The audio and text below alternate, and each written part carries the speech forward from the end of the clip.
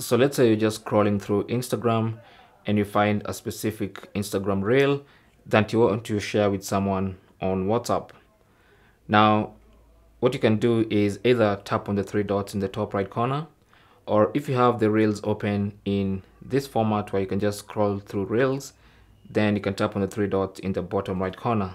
So it depends on basically how you're viewing the reel. If you're viewing it like this on the Instagram feeds page, you can tap on the three dots here. If you're viewing it on the reels feed, then you can tap on the three dots at the bottom. Either way, it's gonna bring you this particular option or this pop-up window. Tap on share, and then from the options, select WhatsApp. That's if you have WhatsApp installed.